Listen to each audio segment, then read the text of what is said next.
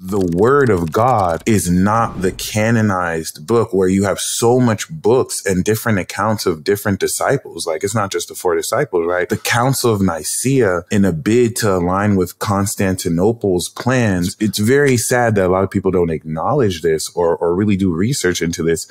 Heavily edited why the Bible is there and the way it is. The reason why the book of Enoch, which was read very commonly, isn't there now, because a lot of things went against their political agenda. A lot of things went against what they wanted you to understand about how to see the doctrine and gospel. But personally, if we just talk about astrology, people who have an understanding of astrology will know that astrology is literally all over the Bible. Mm-hmm. Genesis, the first chapter of Genesis literally says that Genesis 1:14, 15, and 16, that God set the stars and the signs. God set the two lights in the sky for the stars and the signs, and he saw that it was good. That is literally astrology. I wanted you to break that down because I remember you saying that in the video, and on the surface level, and I think being in a position of someone, put yourself in a position of someone who is trying to follow the Bible as best as they can. They get these scriptures and they understand it that way. It seems like it's really clear when it says don't follow these things, right? If you see a scripture that says,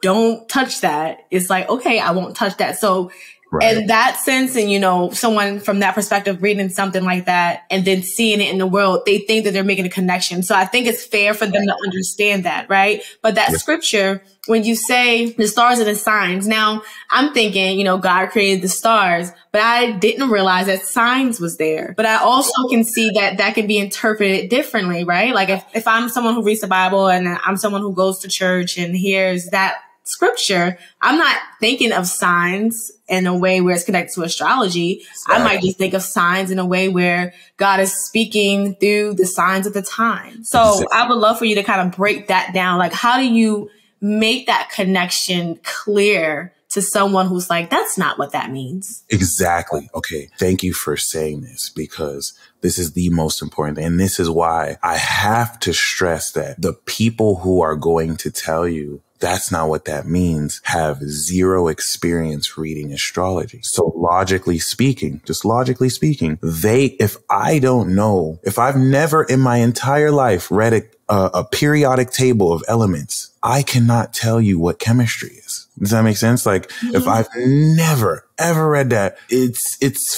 folly. So you have people with their prejudice, which I was there too. Like, I was that Christian that was like, you're going to hell if you don't read the Bible, because I really thought that that's what I was supposed to do. Like, we're really indoctrinated to kind of do this. A lot of people mean well. And this is where I learned, and this is why you read in the Bible, Jesus, we heal the sick in your name. And Jesus is like, I don't know you, because, being a Christian isn't about the philosophy. It's about the practice. And that's why I have to say the verse a bit in the New Testament about when Peter was criticized about eating unclean meat, and the Pharisee and like his friends in the faith were like, yo, this is what the Bible says. You're not supposed to do this. And God was like, tell them what I say is clean is not unclean. It's about what God guides you to do, right? But like, the reason why I have understanding is the people who say that's not what it means, they don't know astrology. And so the signs are, as you say, too, signs of wonders and the times. But even in the New Testament, it even says you'll be seeing signs in the sky. In the book of Daniel, they sealed up the seals. Daniel saw the future, and the archangel was like, yo, seal that up. When it's time, they'll see signs in the sky. Astrology is the language of how God communicates to people. And so if anything, it's the devil spinning that narrative to make you believe astrology is evil, so you don't look at the signs. It's literally the word of God. If you think of astrology as the language of the universe, in that everything that God made was good. So God knew the end from the beginning. You see this through astrology. The transits that travel are faithful. The sun moves a degree every day faithfully. And the transits and the sequence of the transit are a chronological movement of time. It's literally like a space clock. Breathe.